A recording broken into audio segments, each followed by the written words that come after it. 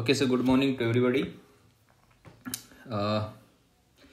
In the last lecture, we have discussed about various form of a quadrature phase shift key, QPSK.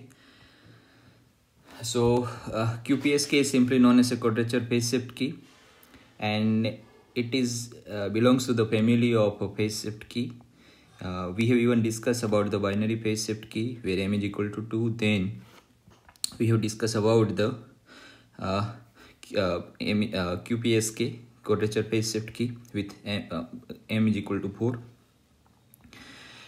The main application of QPSK was in WCDMA. In WCDMA, the main modulation scheme was QPSK in the third generation. Even today, in satellite communication and very advanced wireless technology, QPSK is still a very potential candidate modulation scheme. So what we have covered last time is about the QPSK signal mathematical representation, QPSK signal waveform. We even discussed about the offset QPSK, constellation diagram of QPSK, and the circuit of modulator and demodulator of QPSK. So this part we already learned in last lecture. Now in today's lecture, we will learn about the two very important modulation scheme. One is the quadrature amplitude modulation, simply known as a QAM, and the another one is known as a continuous phase shift key. Continuous phase shift key, that is simple known as a continuous CPM.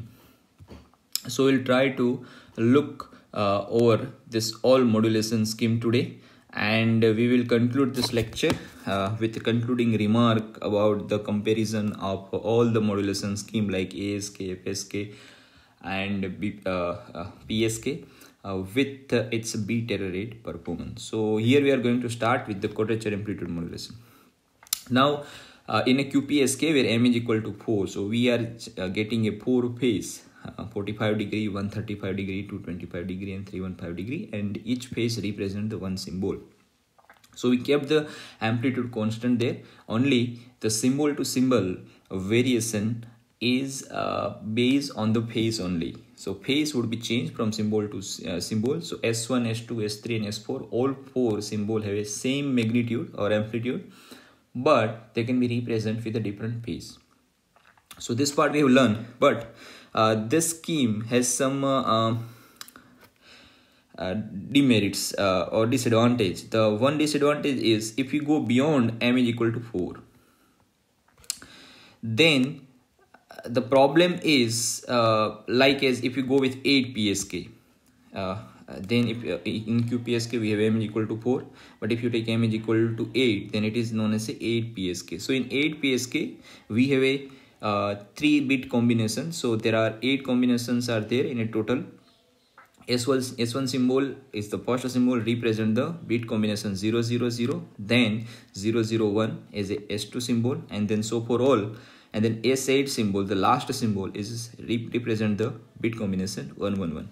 So here we have a one symbol represent 3 bits.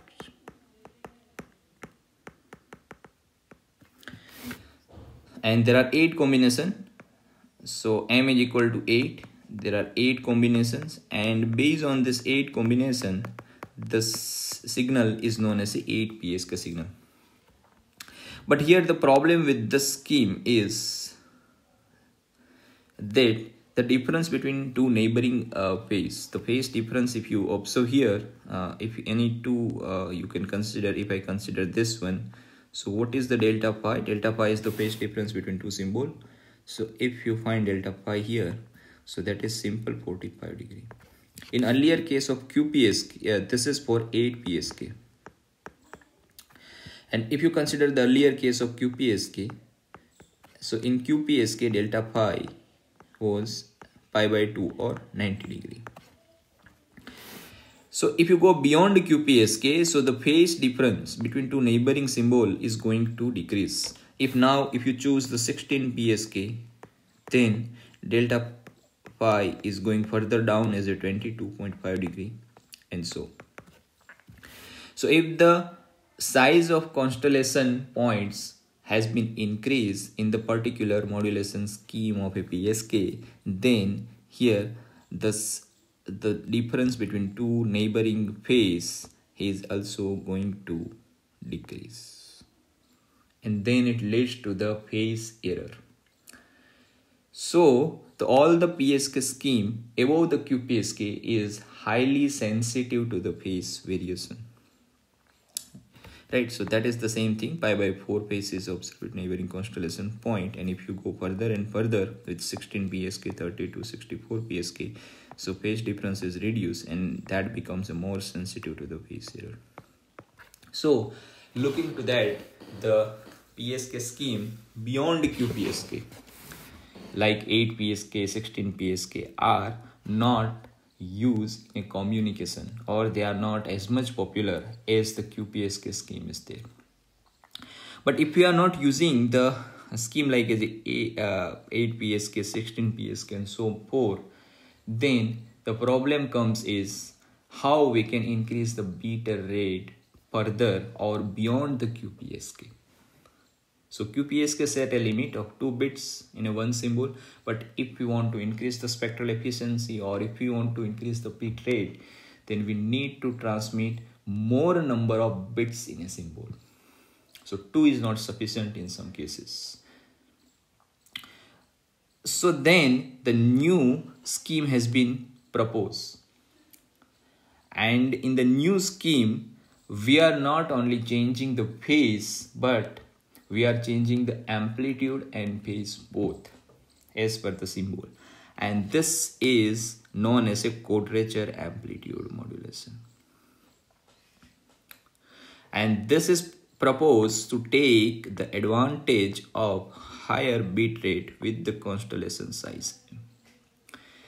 So now what is the difference in QAM? So QAM is basically the mixing structure of ASK plus PSK. So what is ASK that we have learned so far? Is ASK is a scheme in which the information is stored in form of an amplitude variation, where PSK is a scheme where information is stored in form of a phase. So if we combine both together, so we have a symbol, we have a set of symbol with same magnitude but different phase. Then we have another set of symbol which have different magnitude than the earlier set, but the symbol which belongs to the set number 2, they all have a same amplitude but they are differ in terms of a phase. Then we have a set 3. So what we can see here, we can make the multiple copy like this. We can have a set 1. You can see there are 4 symbols, S1, S2, S3 and S4. In set 2, you can have this another symbol like as S5, S6, S7 and S8. Now what is the difference over here? So that difference is this all can be represented with the set of amplitude A, but the phase would be a phi 1. Then S2 can also be represented with the amplitude, that simply I will say A1, because to represent the difference between the set as a set 1. So A1 is the same amplitude with S2 symbol, but the deep phase is phi 2. Then you have S3 with A1 and phi 3, and you have S4 also with A1, but the phase is phi 4. This one you can note down. So this is the very important part that we can learn. Now what with this? What with the another symbol S5, S6, S7 and A8? So S5 is a different amplitude than the first set. So that can be represented with the phase A and phi I. And that is represented with the different amplitude A2 and phase phi I, sorry. So that is again the phase are repeated over here, S6, S7 and S8. These are the 4 symbols, and that you can represent with A2 amplitude, but the phase here is repeated. Phi 1 is repeated. So phi 1 is the phase of symbol S5 and the same is of a symbol S1, but they are different in terms of amplitude. That is the same amplitude but the phase is different. That is same amplitude but the phase is different, phi 3, and that is the same amplitude, phase 4.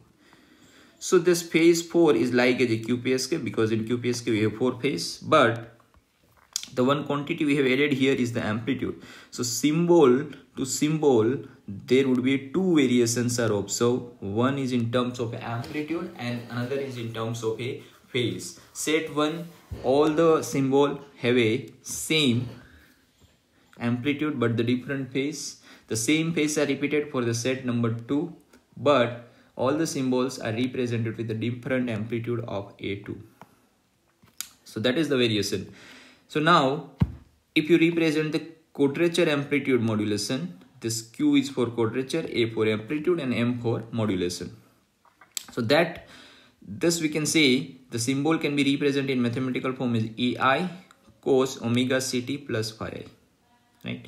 So AI is vary from I would be a 1 to N, and accordingly the phase is also vary.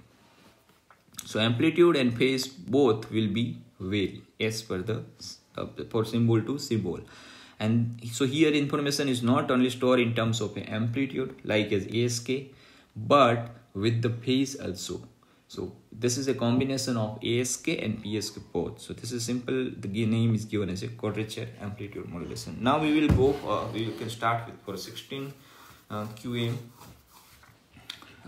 We can even you can even learn about the 8 QAM also. But here this is an example in which everything would be clear. So in 16 QAM, so M is equal to 16 here. Here M is equal, if you take this, if you consider 16 QM, so here M is equal to, that we write here, so that will be more clear. So M would be equal to 16. N is equal to 2 raised to N. So if you find the value of N, so N is equal to 4. So every symbol is a bit combination, 4 bit combination. So let's say this one could be given as a name of S1. This could be given a name of S2, then would be S3, then would be S4. Now, if you give the name of this as S5, this would be S6, that would be S7, that would be S8. Then further you give the name of this one S9, S10, S11 and S12, and then we take this boundary S13, then S14, and then here S15 and then S16. Okay, so there are 16 symbols are there, and they have a unique bit combination is to be assigned for every symbol. Now if you start with this one, this is the 1, this magnitude is 3, this magnitude is -1, and this magnitude is roughly considered as a -3. This Q is an imaginary axis, so we can say this one is a J, this would be of a 3J, this would be of a -J, and this would be of a -3J. Now if you have to represent every bit, right? So there are 4 sets are there, you can assume, or there are 4 sets. This one, all the bits like this S1, S2, S3 and S4, they are at the same distance from the origin. So this all are part of this circle, right? Now if you choose the different color, the another symbol like as S5, S6, right? So they are also part of a one circle like this one, right? And if I'm not good in drawing, but it's, you can consider like this way, there would be another circle. So this is of radius R1.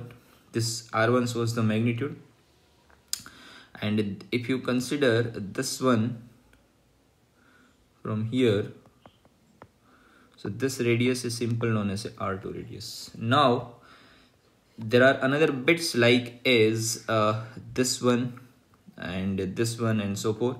So if I draw another circle from here,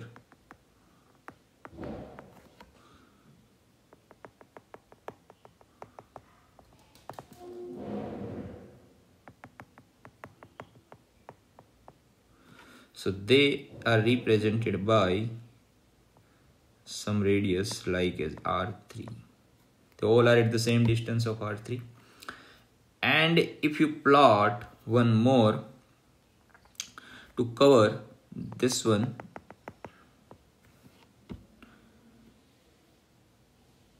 if you try to cover this one, then you will get there will be some more that can be covered over here.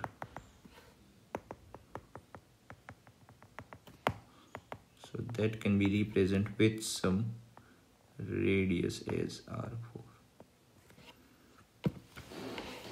Okay, so we have a pore set, and the what are the magnitudes are there? If I consider the phase, so that is the 45 degree. This one is how much? 135 degree. This one is the 215 degree, and this is the 315 degree. How you represent this, right? So this S1 symbol can be represented as here, these are the coordinates, so that is the J and that is 1. So S1 symbol, so I think you understand this. So now I remove this portion. So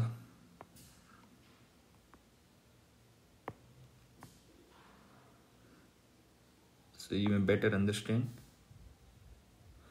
Okay, so this is one part.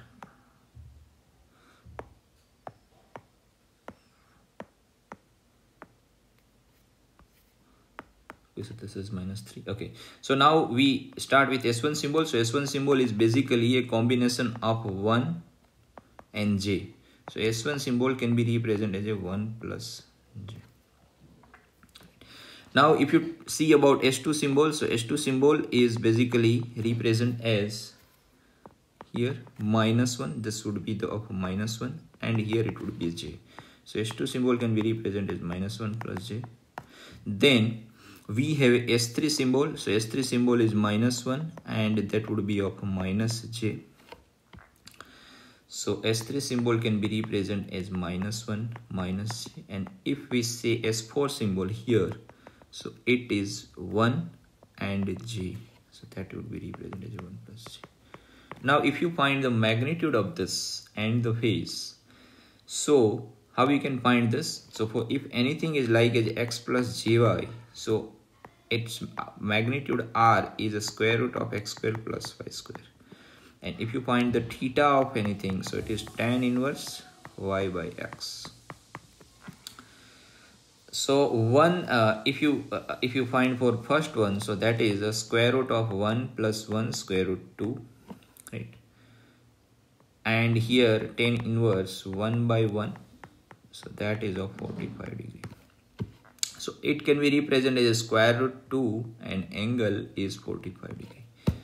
Now for S2 symbol is a -1 square is 1 plus J is multiplied with 1 square, so square root 2, so that can also be represented with, but that is minus, so that can be represented with 135 degree.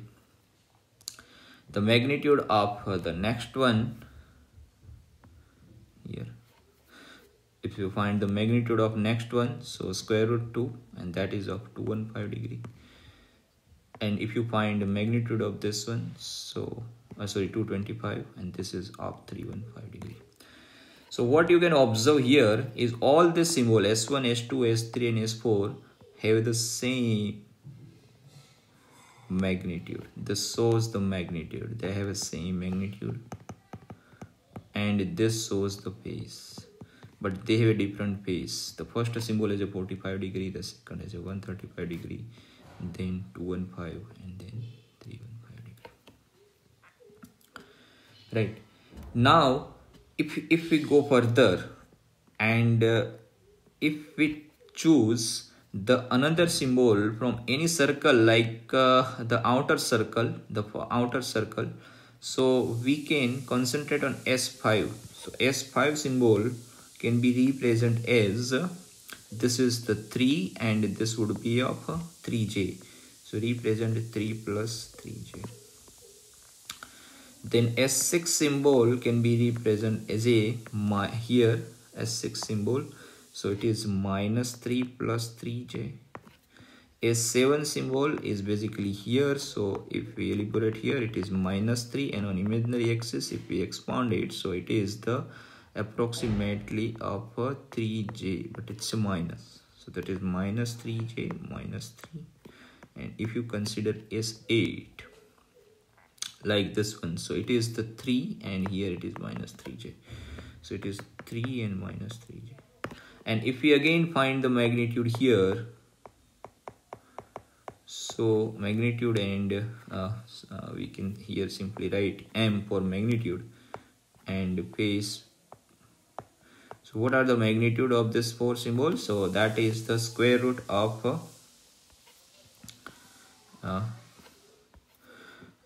3 square, so 9 plus 9, square root 8. So that is of 3 into square root 2. So that has 3 into square root 2. What is the magnitude of this? Same, 3 into square root 2, 3 into square root 2, 3 into square root 2. And if you find the phase, so that is the similar of this 3 by 3 again gives a 1, and then it's a 45 degrees, so that would be a 45 degree, 135 degree, 225 degree, and this one is of 315 degree.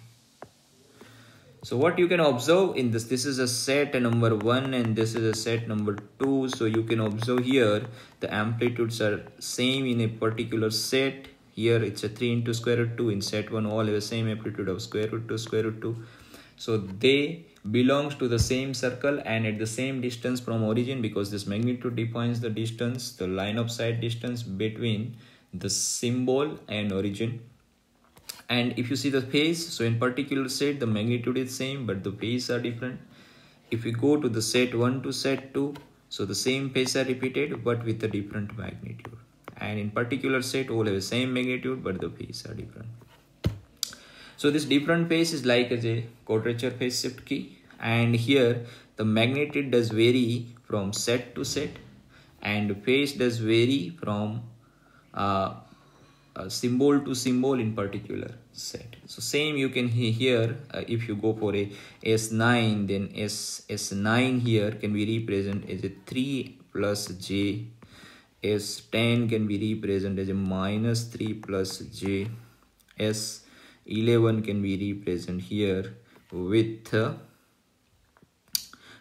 this like as a J, and what is the minus 3 plus J, and so forth. So in the similar fashion you can identify every phase and the symbol. So this is the one part you need to learn, and if you go beyond to that, then we may have a 64 QAM. So in 64 QAM, M is equal to 64 is equal to 2 raised to n. So n requires 6 bit needed to represent a one symbol, but the total number of symbol and the total symbol is equal to the n, which is simply 64. So they have a 6-bit combination. These are the 6-bit combination, and we can say this all have the same magnitude but the different phase. Then if you move further, then you can pick up this one, and here this one, there is a second circle, they have the same magnitude but the different phase. Then you can have a third circle, and so for all. So you are getting here the multiple points and multiple sets. From set to set the amplitude does vary, and from symbol to symbol of particular set the phase does vary. So we have both the combinations of amplitude variation and phase variation, both are incorporated in the quadrature amplitude modulation. So this is one part you learn, and then we have this is the 256 QM. Up to 256 QM you find this is a constellation diagram for all the points which start from 4 QM, 16 QM, 32 QM, 64 QM, 128 QM, and finally 256 QM. So now in today in 5G is a MIMO communication, we are using this very high modulation scheme. It's known as a 256 QAM. So where m is equal to 256, so is equal to 2 raised to n, so n is equal to 8 bits are needed to represent one symbol. It represents one symbol.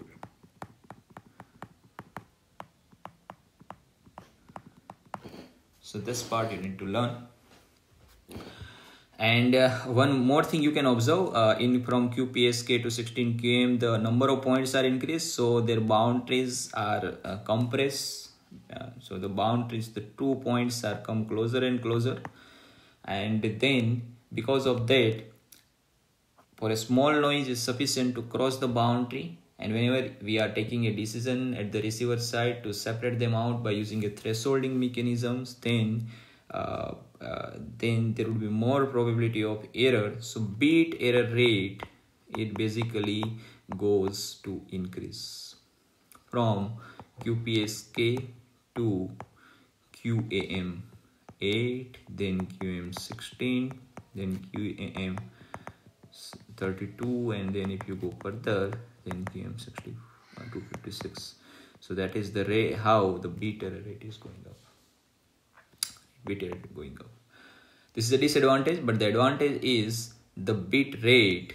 If you consider this is the bit rate, so bit rate is going also up, so it support the high data rate transmission, or the transmission which requires a high data rate, like as a multimedia transmission and so forth. So this part you need to understand. Okay, now we reach to the last topic of your syllabus, and that is the minimum shift key and Gaussian minimum shift key.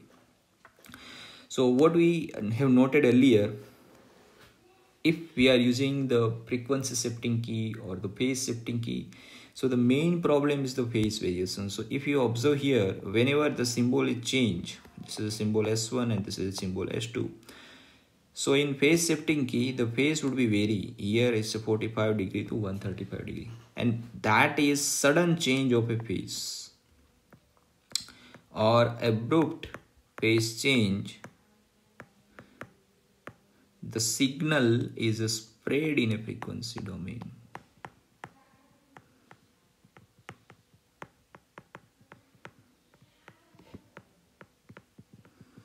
And if such signal spread in a frequency domain, then it can combine with the neighboring signal in a frequency domain. So if this is a frequency spectrum of your signal,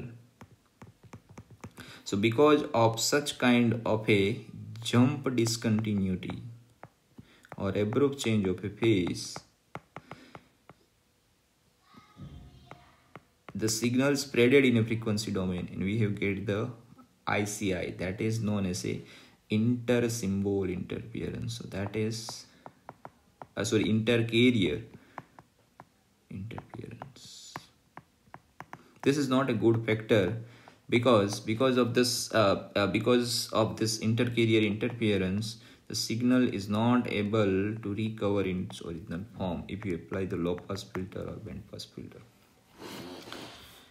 So how to relieve this problem? This is the major concern, and to relieve this problem, whatever the modulation scheme has been proposed is known as a minimum shift key, and then it is elaborated further with incorporating some modification, and then we have a final version of GMSK, is known as a Gaussian minimum shift key. And GMSK is the key technology of GSM. In GSM, which has been proposed as a third generation system, where the GMSK is a key modulation scheme.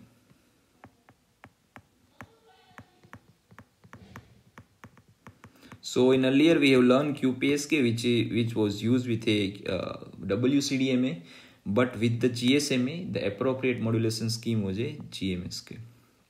So that we'll learn first MSK and then GMSK.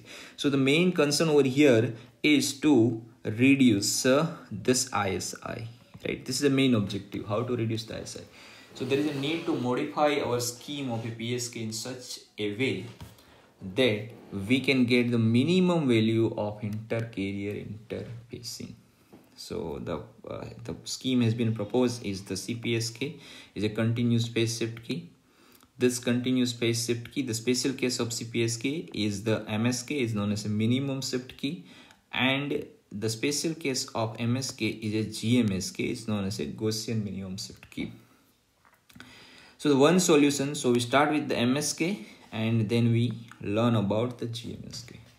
So the main concern over here, if this two carrier, this is one symbol, let's say G1 of T and G2 of T, you can even consider this one has S1 of T and this or S0 of T, anything like this. This is S1 of T and this would be suppose S0 of T.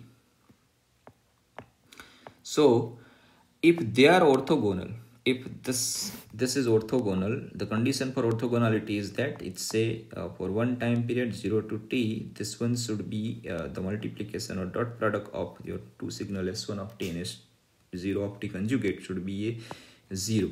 And if this condition does satisfy, so this set is known as a orthogonal. So for orthogonal set, if they combine somewhere, so they will produce a 0 outcome, right? So this part becomes a null if the signals are orthogonal.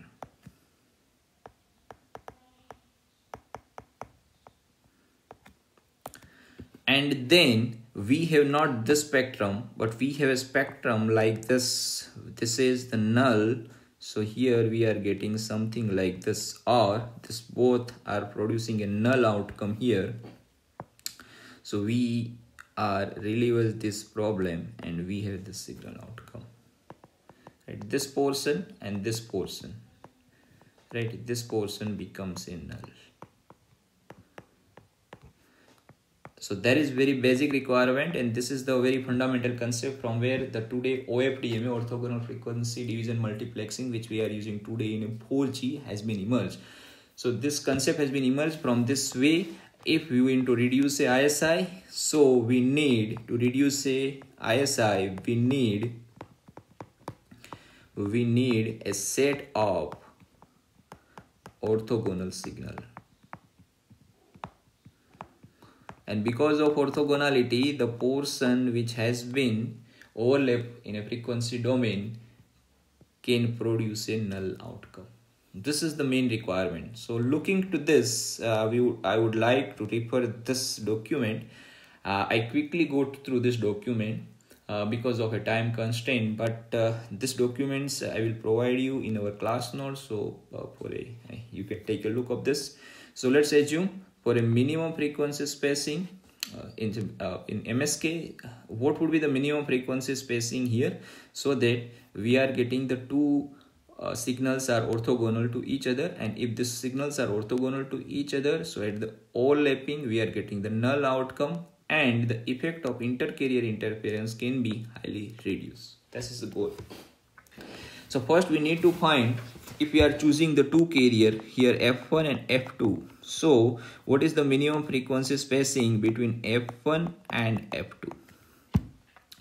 So let's assume here if you are choosing two carrier, so if you are choosing the carrier as F1, so here F1 should be somewhere here,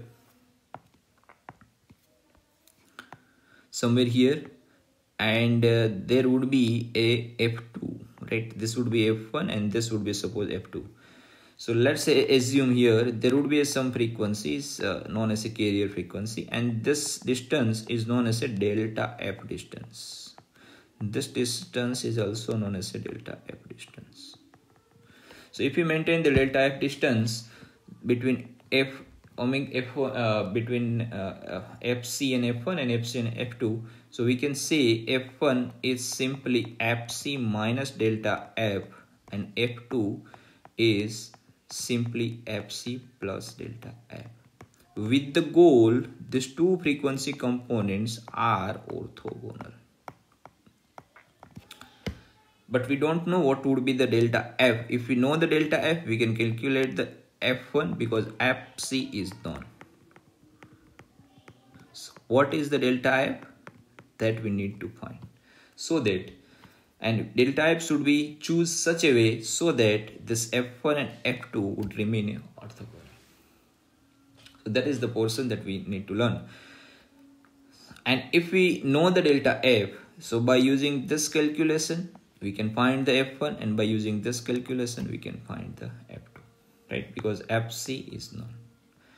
But delta f is not randomly choose. It should be choose in such a way so that the component of cos f1t and cos f2t, that we can say the symbol s1 of t and that we can symbol s2 of t should be orthogonal. So this part we need to learn, right? Okay, so we can go with this. So let's choose the two signal s1 of t and s0 of t, and this is the condition for orthogonality. So to be orthogonal, to maintain the orthogonality between the two signals, the dot product should be 0 within a time period of this is a time period of one cycle. This should be a 0. This is a condition for orthogonality of the signal. Then let's assume s1 of t is this is our s1 of t and this is our s0 of t. So this signals is of a two different frequency. Sorry, I would to like f0 here.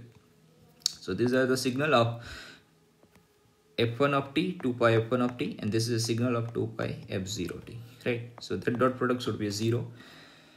If you can simplify this, so there are two cos c into c, two cosine term, right? Now assume f1 of f2, f1 of f0. So if you say f1 plus f0 here, that would be of 2fc as per this equation. Delta f would be cancelled, and here if you put here the 2fct, so this is the integration for a one cycle for cosine. So cosine have the same area of positive and negative cycle, so this would be turned to 0. There is no need to write this, there would be a 0. So we have only one term remains, is cos 2 pi f1 minus f0 t. If you integrate this, so we have a sine term, and if you convert this, so we have this equation, sine 2 pi f1 minus f0. We have only this equation remains because this one, the first term becomes a 0, this becomes a 0. Now, if we elaborate this portion, so that we got this one multiply here. So we have a sine 2 pi f1 minus f0 tb. And when the sign becomes a 0, so every n pi or k pi it becomes a 0. So that should be this theta. Theta should be a k pi to be this equation should be 0. So it's a 2 pi f1 minus f0 tb. And if we represent this equation in terms of f1 minus f0, what is f1 minus f0 here? F1 minus f0 will give us of a delta f, 2 delta f, right? So delta f is basically f1 minus f0 by 2. So this gives a k pi, pi would be cancelled, and then finally we turn out with this equation f1 minus f0 is equal to k by 2 tb. And if you put the minimum value of k is equal to 1, so first point where this equation would be 0 is equal to 1 by 2 tb. And delta f is what? f1 minus f0 by 2. So 2 tb is equal to the time period for a 1 bit is equal to the data rate RB. So if you put this value here, it becomes RB by 2. And if you put delta f is equal to f1 minus f2, the same has been put here. Then we are getting the delta f value is simple RB by 4. So you note down this. Now we have already calculated the delta f. And for if we maintain this delta f,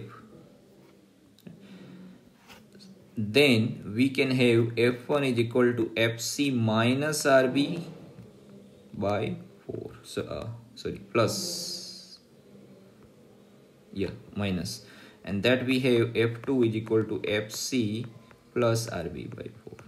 If you maintain this delta F as a RB by 4 here, then definitely the two equations that we are getting here is cos 2 pi F1 t and cos 2 pi F0 of t.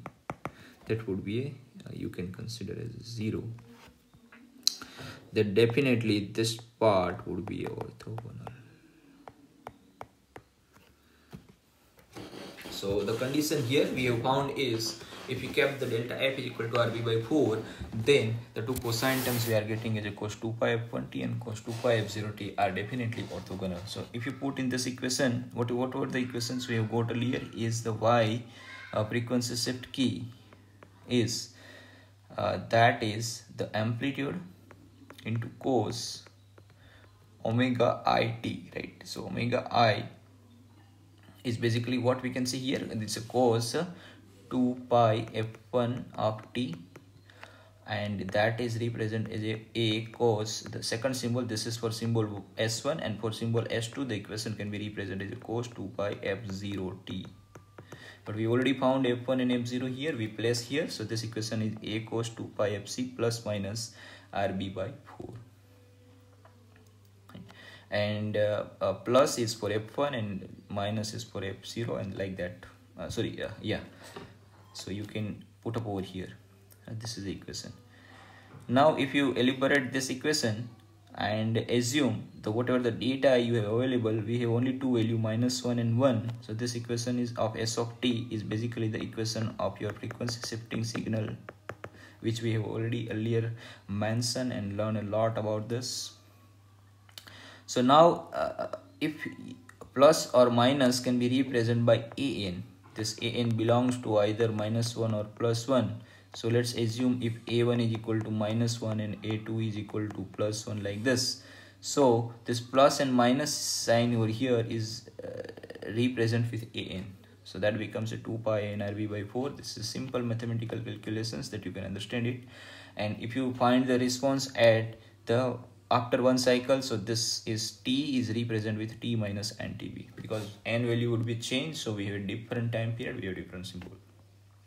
Now what basically interesting is, if you want to reduce this jump discontinuity over here, so we need to add some linear phase. So phase should be linearly vary between one phase to another phase.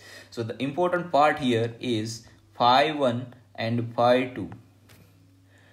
So if you transact from phi 1 to phi 2, so it should be linearly vary. It should be vary, we cannot avoid this, but it should be linearly vary. If it is linearly vary, we have no jump discontinuity.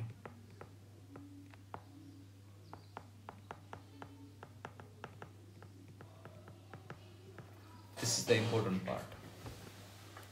So what is the important part that we are learning over here is, if we don't have a jump discontinuity when the phase is linearly vary from phi 1 to phi 2. So if you consider this is a point where the jump discontinuity found, this is the point, or this is the boundary. This is the boundary where the symbol is going to change, and where the phase is also changed with the symbol. So at this boundary, we can consider whatever the phase here, it says suppose phi 1, before the boundary, the same phase should be continuity after boundary.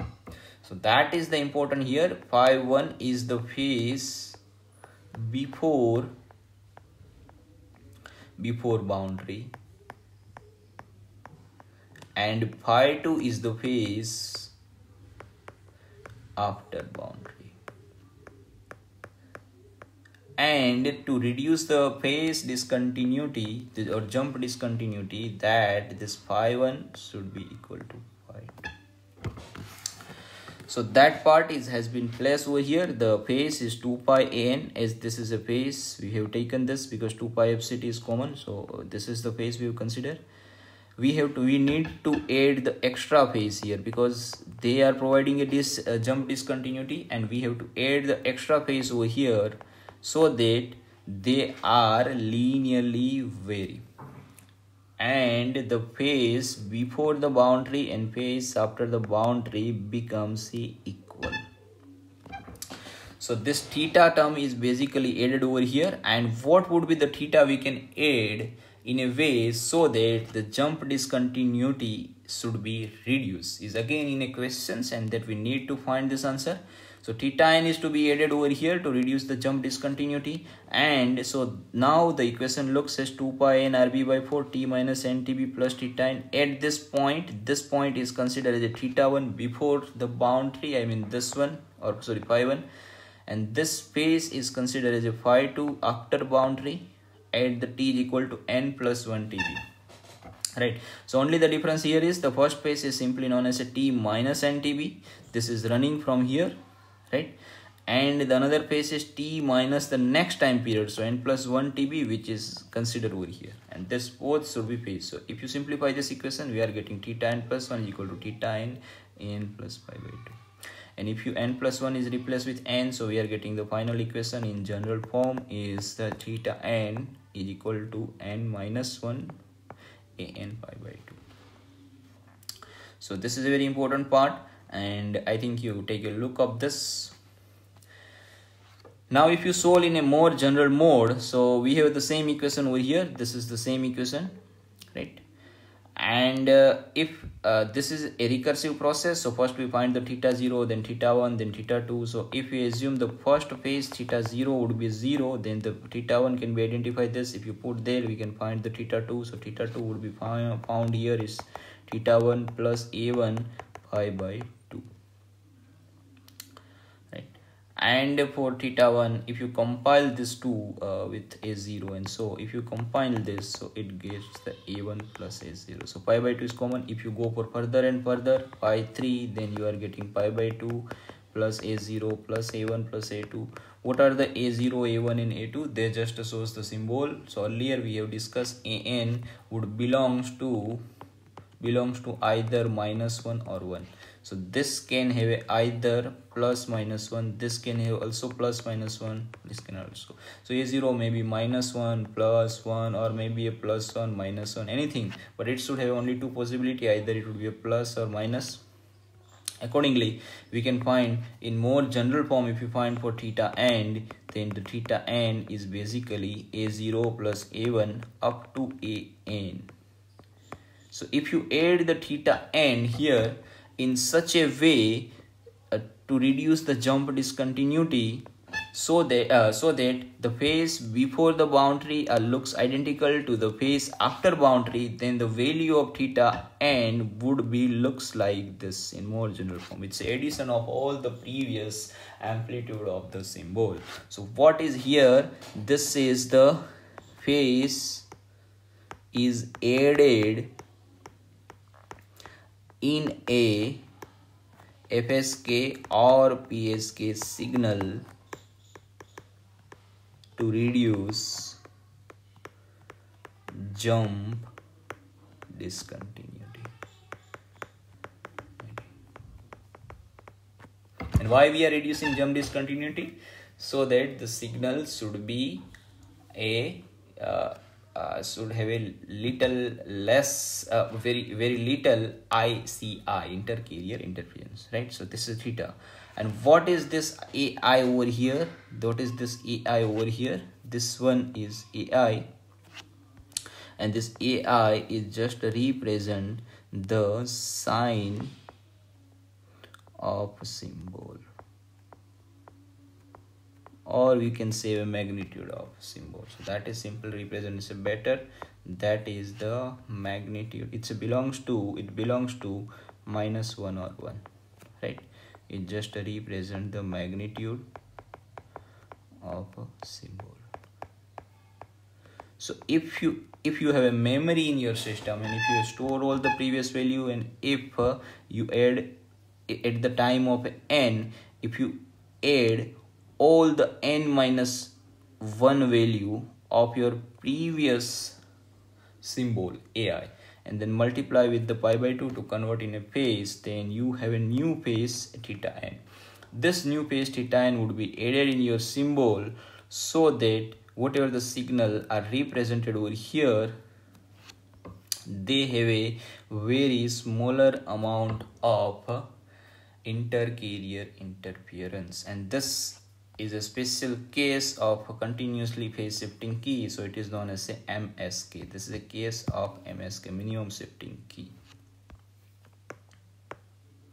Right, so you can learn this. Looking to the time constraint, we are not going in detail, but this material will be provided so you can read and learn more.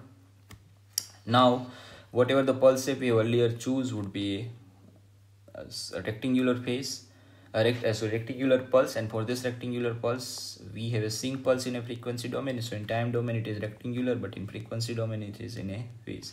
Here we can see our main objective is the maximum power is to be in a main lobe, so this is known as a main lobe, and we have a minimum power in this side lobe. So main lobe should be consist the maximum power, and minimum lobe should consist the minimum power. But the problem with the sync function is, if you go with a rectangular pulse, we obviously have a sync pulse in a frequency domain. The main problem with sync pulse is the side lobes have not the minimum power. It doesn't have a minimum power. It constrains more power. So we need pulse shaping, and for a pulse shaping we try to produce a pulse which in a frequency domain which have a minimum power inside lobe. Then rather than rectangular, we choose the pulse shape as a Gaussian, because if we have a maximum power in a main in a side lobes, then definitely whenever it is combined with some other pulse like this one, then definitely they have again inter-carrier interference. So only the option is available is that that we change the shape of a pulse, and if you do the pulse shape, then we have a Gaussian pulse, and Gaussian pulse have a minimum power in a side lobes and maximum power in a main lobe. And then the MSK is slightly modified as a GMSK, is known as a Gaussian minimum shift key, and this GMSK is widely adopted in a GSM system as a key modulation scheme with the bandwidth. Its optimum value of a BT is a 0.5, where it's a bandwidth and T for a time period, we are getting the optimum value. So now if you move further, so we have a different value of GMSK, it's a 0.5 and 0.3. So and this is a MSK. So MSK, if you see here, this is your main lobe, this is the main lobe, maximum power should be constrained, and these are the side lobes. Here also this all are the side lobes. So you see which scheme is better. So this scheme is better because it has the minimum power in side lobes. So this is generally preferred. This one has slightly higher power in side lobes, so it is little bit less preferred than this one. And if you choose this one, so very higher amount of power is actually wasted in a side lobe, because we generally put here the filter this is a filter response. So whatever the power is in a main lobe, they are important. The other power which are in side lobes, they are basically produce a ICI, and even if they are not useful because they are not passed through the filter. So this one is the case where higher amount of power inside lobes, they are generally not preferred. This is not preferred, this is preferred more, then you can prefer this. So if we see this one, what is this scheme? So this scheme which has a maximum power in side lobe, this is the case of MSK. This is the case of GMSK with the product of a bandwidth and time is 0.5, and this is the case where it's again the GMSK with the bandwidth and time product is 0.3. So basically this one is preferred, but the problem with this scheme has higher if you want to save something in a frequency domain, effect in time domain also. So in time domain the signals are overlap and that produce a ISI. So we are going with a middle solution. In this solution the ISI inter-symbol interference in time domain, we are looking here in frequency domain, but if you look in a time domain, so if we take the advantage in a frequency domain with a very less ICI, then the ISI will increase. So basically ISI and ICI, this is in time domain. The signal overlapping in time domain is known as ISI, and signal overlapping in frequency domain is known as a ICI.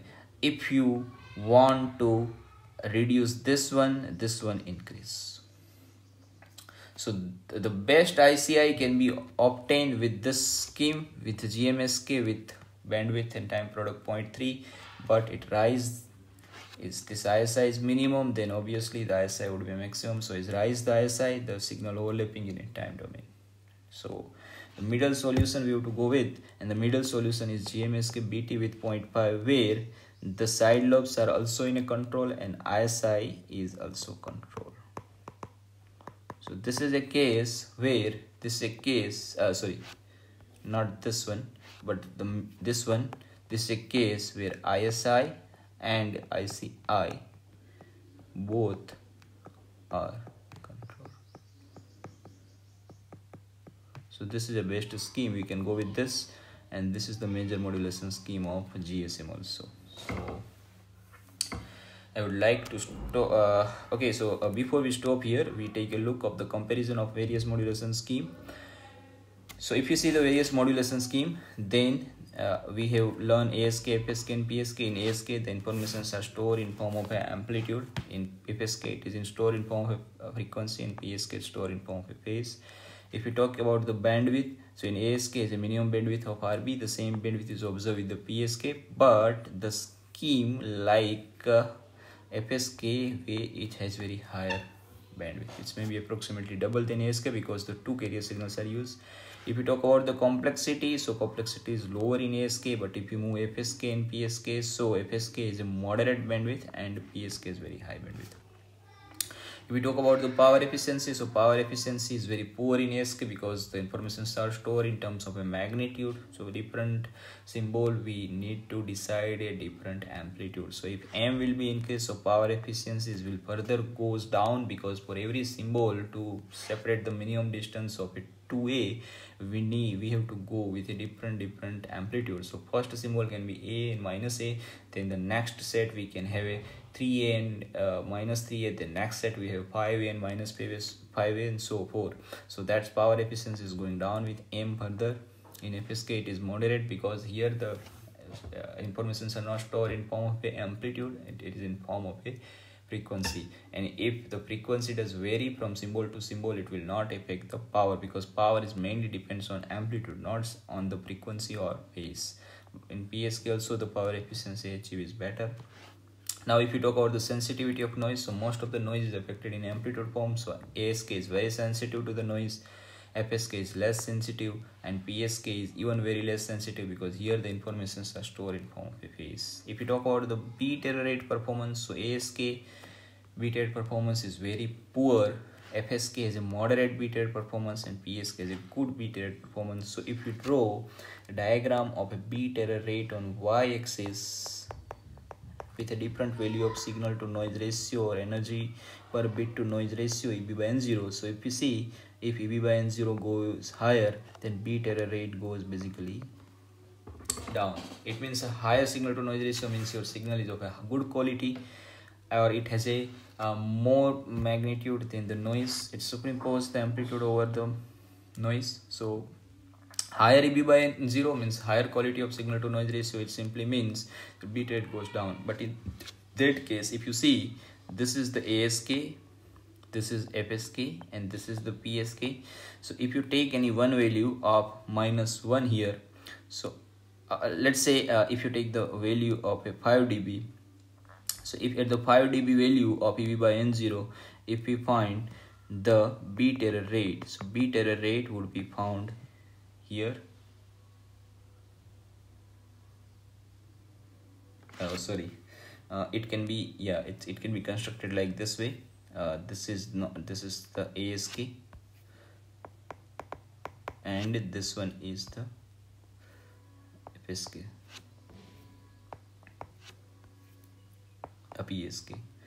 So what we can observe here for PSK, at this point here we are getting this bit error rate, right? Sorry, that was right, sorry, it's my mistake. It's a ASK, that is PSK, right? So for sorry,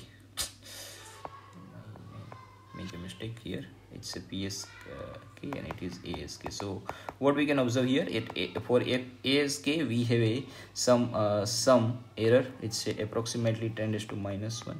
For the same value of EB by N0, if you plot here, so we are getting the bit error rate is approximately 10 to -2. So which is smaller, which one is larger? 10 to -2 is smaller than 10 to -1. And then here the same value of EB by N0, if you plot here, so we are getting bit error rate is 10 to -3. It is even smaller than this. And this all obtained at EB by N0 is equal to 5 dB. This one. So what we observe, this is basically observed in case of a ASK, this is observed in case of a FSK, and this is observed in case of PSK. So that means the PSK has minimum bit error rate compared to FSK, and FSK is a minimum bit error rate compared to so ASK has a higher bit rate for any particular EB by N0. Same you can apply for any other EB by N0, you are getting the same result. So for higher bit error rate is observed, and for PSK we have a lowest bit error rate is observed. Right, so that's one, yeah, you can consider. This is the higher bit error rate and this one is the lowest bit error rate.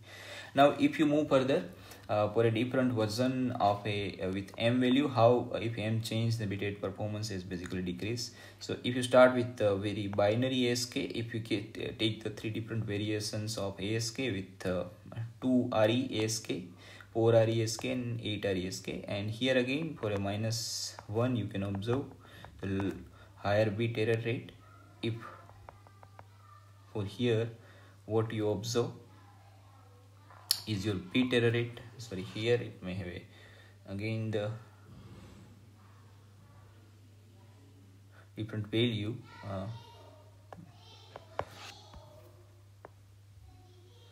that you can consider as a BASK, and that is 8 ASK, sorry 8. So what you observe here, for ASK you have a higher bit error rate. If you go further, for ASK you have a lower bit error rate. If you go BASK you have even lower bit error rate.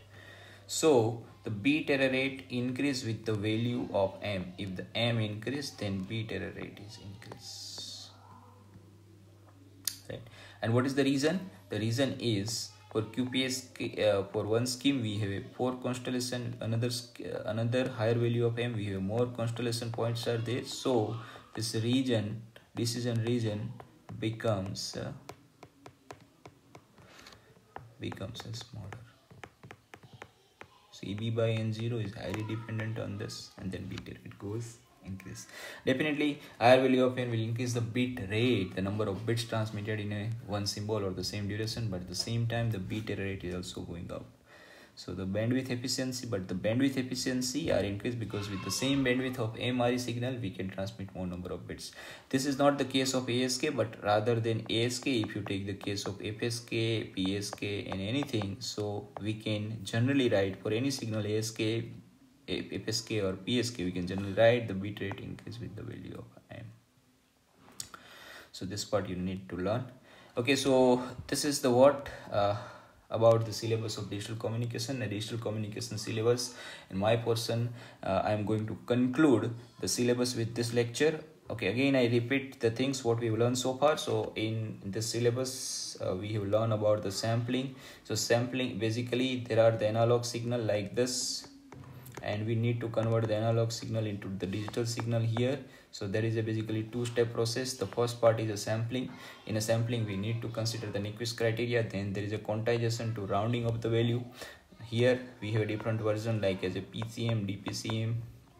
Then we have even learned about the another two schemes like as a delta modulation and adaptive delta modulation. Then we apply the source encoding. Here we have learned about the Huffman code, how to reduce the number of bits before transmission. So Huffman coding we have learned here. Then we apply the scrambling. Scrambling is used to randomize the data to provide a more better security and to limit the number of zero in your string. Then we have a channel encoder. So this portion we will not cover. It falls in a part of Sony sir. So in channel encoder, that we can have a linear block code. Then there is a cyclic code and there is a convolution code. These are very important about the channel encoder. This will increase the reliability of the system. Then we put the interleaving. The number of bits are added in it to support the higher bit rate. Then we have a digital modulator. Here we have learned about the various modulation scheme like ASK, FSK, PSK, and in PSK even we have learned about the QPSK. Then we have learned about the quadrature amplitude modulation, and then we have learned about the MSK and GMSK. So this part we have learned, and then there is a power amplifier and the signal is transmitted. So this diagram is basically a transmitter of communication system, digital communication system. So everything is summarized over here. Now if we go between transmitter and receiver, there is a channel. Channel will add the noise in the signal. So to remove the noise, we are going with a decision detector. In between there are many repeaters are there. Repeater 1, 2, 3 between transmitter and receiver. These repeaters are equipped with an equalizer. It's a transmitter of equalizer, it's a receiver of equalizer, it transmit equalizer, it's a receiver of equalizer. So one side it receives the signal here and it transmits the signal at different end. So this is receiver, this is transmitter. So it receives the signal from one side and transmit it to another side. And then this is the receiver. So in the receiver, the first part is low noise amplifier, then RF amplifier. This is like a super heterodyne receiver. We have mixer RF amplifier. Then we require carrier synchronization. So this part is carrier synchronization part. Then goes to the digital demodulator. So it reverses the process what we have done here as a digital modulator. So we learn about the two kind of a demodulator, coherence and non-coherence. That is for ASK, FSK, PSK and all. Then there is a de-interleaver lever to remove the bits which we have earlier added in interleaver. Then there is a channel decoder. So it's a decoders are basically which kind of schemes you use. If you use a linear block, so it's linear block decoder. If it is a cyclic code you use in transmitter, so it's a cyclic decoder. Or if you use the convolution, so that would be a convolution decoder. Then we have a descrambling process. Then we have a source decoder. It's whatever the Huffman code compression we have applied, we take it reverse. Then we have match filter. So match filter is like as a decision. It is used as a basically to take the decision here whether the bit received bit in presence of a noise it is 0 or 1. So that's the threshold.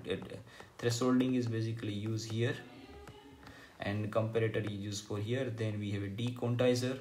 So it's a reverse process of quantizer, and after this one we are using a low pass filter. So it is the reconstruction of your signal, which is sample version. So here you are getting the signal again in form of a sample signal, and here you are getting the signal in form of a continuous signal, and here you are getting the signal in form of a binary like 101101.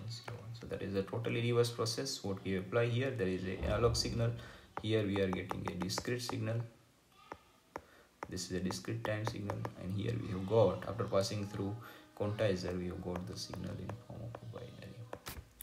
So this is all portion about the digital modulation scheme. Hope you have enjoyed this subject and prepare well for all the subjects. Digital communication has a very rich contents even whatever they describe in your syllabus, they are not sufficient. If you go for a further study and if you are interested for a research later on, you can find the various aspects of digital communications, very fundamental concept.